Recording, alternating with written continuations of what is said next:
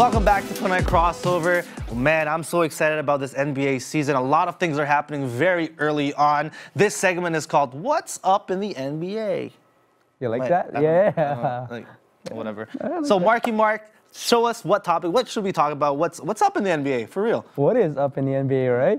Let's talk about first one of my favorite teams right now in the NBA, the Boston Celtics. Like, I want to know, what are your thoughts with the NBA so far and how the Boston are playing, really? Because now they've won 10 straight games, right? Their last win was against LA Lakers. Which was an amazing game. Amazing game. Like, they missed Tatum and Horford, but they still won double digits. Not only that, but, you know, they've won against teams like Oklahoma City, San Antonio, and Milwaukee twice. So they're playing really well. Not only that, but, you know, it's showing a lot of things that the identity of what a Boston team is right now. It's showing that maybe Kyrie can lead a team, a winning team, because people have always doubted him, saying that maybe he can't lead a winning team, because before LeBron was there, he was averaging 20 points a game, but he never had a winning team. Not only that, but they had young players right now that are playing exceptional, like, you know, Tatum, a 19-year-old rookie right now playing well, Jaylen Brown with his development, Smart.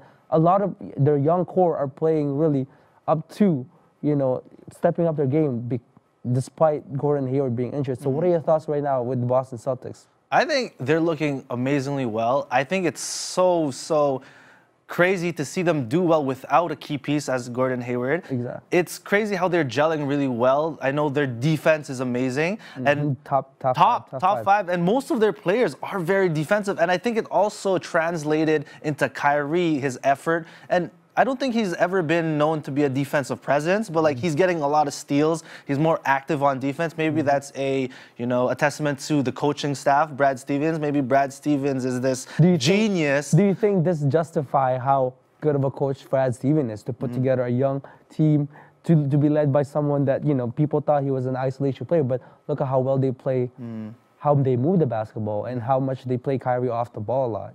Oh, well, the highlights, a lot of what Kyrie did, like he has now highlights of various plays off the ball and on the ball. Do you see them running plays for him off the ball when they utilize him as a shooter and as a decision maker? And then you see the highlight in LA that it's -- 1, where he dribbles past all the LA Laker players. But I think Kyrie's becoming more flexible, and he's that veteran that yeah, he is a leader, like you mentioned. And I think that he really wanted to show that he can thrive without LeBron. And looking at the record so far, it looks like it's still early, but like Boston's really gelling well, and there's so much potential with them. I'm kind of scared of them. I feel the same way too. Do you feel like the Cavaliers are missing Kyrie, or is it the other way around and Kyrie's missing the, you know? I don't think Kyrie's not. Kyrie's not missing Cleveland at all. At all, right? Well, the Lakers wasn't. Wait, he played. That was his first home game, right? They lost the first 2 games. Boston lost the first 2 games, right? One was the first game against Cleveland, but since then they haven't lost a game. After that 2 games, I think they just composed themselves together and just literally took the world. Like, no, everyone was surprised, because everyone, after the loss of Gordon Hayward, everybody thought that they're done for the season. They're not making anywhere past, you know, the Cavs. You know, the season is lost maybe next year, but look at them winning 10 straight. Like, what do you think that says about the players or the coach, or really just the culture in Boston? I think culture may play a big role, because it's, when you think of Boston Celtics, you think of a winning caliber team. You think, I didn't know Kyrie would gel that quick, and I felt like it was gonna be. I doubted his ability to play defense. I doubted his ability to change. But I'm impressed that he's able to step up and he's able to lead a team, lead a winning team, and be the focal point. And I want to see more of that, and I think they can continue it. But speaking of another team that can, you know, go up against Cleveland, let's talk about the newly acquired Bledsoe right now. That he was recently traded from Phoenix Suns, right? And they acquire him using Greg Monroe and a future first round and a second round pick. What do you feel this trade is going to do for the Milwaukee Bucks, or for the East in general? Because there's been a lot of imbalance, saying that West is stacked and East is garbage, except Cleveland. What do you think this is going to do in the East and for the Bucks, and potentially being the dark horse to basically face the Cavs or beat the Cavs? I like that. You said the East is garbage. Right now, it's not. It's actually proven that the garbage is turning into something more spectacular to watch. To see Milwaukee, to see Boston, to see Cleveland, like it's gonna be a great side to watch, you know. And especially with Bledsoe going into Milwaukee, I think it'll put less pressure on Giannis. Exactly. Brogdon will not have an well. There's two sides, I guess. Dellavedova won't have a lot of playing time, which is a good thing. It's a good thing. I think Brogdon is a really perfect. It's a perfect role player to have against ball dominant stars like Giannis and Bledsoe, because the two of them really handle the basketball a lot. They have a lot of usage rate and they make a lot of plays with the basketball. And how do you think it's gonna, you know, not just the scoring, but also do you think that the load wise in terms of having Giannis to always have to be there to create plays?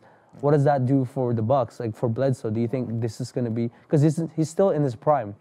What do you think he's going to? What do you think of the impact that he's going to make for the Bucks? He will. No, I believe he will be an impact player. Like he averages like what 20, 27. 20 games. 20 games. That's a lot. That's a lot of pressure off Giannis and off people that.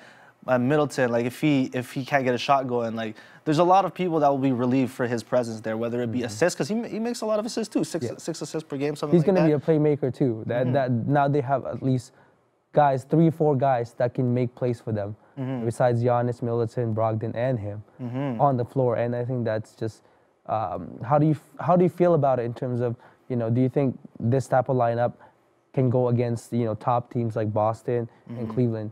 What do you think are some of the advantages that they'll have? Well, I kind of wanted to throw the back question to you because Greg Monroe, they lost their center. Now they have two mediocre centers. What, Maker? I know Maker came from Canada. What? But like, when you say go against Boston and Cleveland, like I feel like their centers will eat like Milwaukee unless. I don't know. That's what I think. I think Thon Maker can't guard anyone. I feel like they traded Bledsoe for. They got Bledsoe for almost nothing because they were literally playing Monroe almost 5-6 minutes a game. Yeah, that's true. And he was always been a liability defensively, and they never really. He was using him. They were using him mostly for, you know, getting quick offense and getting down low, getting post ups. But now that Giannis is improving game so much and he's scoring most of his baskets inside, he's basically their post, you know, presence and inside presence. And I think that I think they'll have a point when their lineup would be Bledsoe, Brogdon, Middleton, Jabari on his back, and they're gonna play Giannis at the 5. And I think.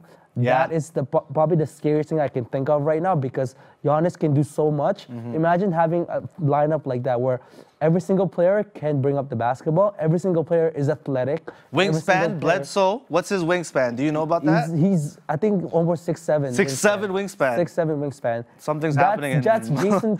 This is what I think Jason Kidd has been wanting to have in terms of a starting lineup. In terms of super freaks. How he wants his. He wanted a positionless kind of basketball team, and that's what he would. That's why he was big on Michael Carter-Williams, Tony Snell, you know, Middleton, Giannis, and Brogdon. These are players that are 6'5", 6'4", with 6'7" or more wingspan. These are players that can, you know, that have length and athleticism. That's why they were big on Maker too, because not only was, you know, Maker over 7 feet, his wingspan is just, you know, outrageous. And I think this is what Jason's Kidd has been like having the vision in terms of what kind of basketball team he wanted to run and wanted to coach. And it's scary to think that if they gel together and Jabari comes back and he's healthy, hopefully lost all that weight, I think they are a scarier team to face. Like, you know, I don't think they're scarier than Boston. Ooh, that's a good. So now it's about who's gonna take down Boston, who's gonna take down Cleveland. There's a lot. I mean, Washington, if they pull themselves together. It's going to be an interesting conference over there. I think East is a little bit underrated. Yeah. People are just underestimating how good these teams are.